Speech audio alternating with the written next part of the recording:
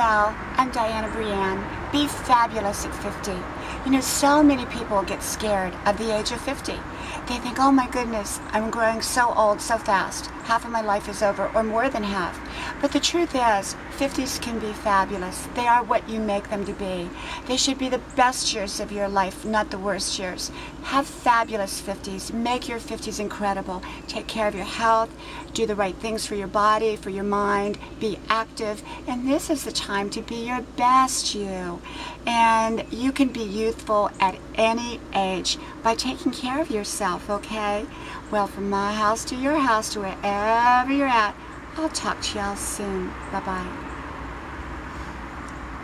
Hello, y'all. I'm Diana Brienne. Be confident. Be confident in who you are. You are a beautiful, unique person that God made. And so you have a right to be confident.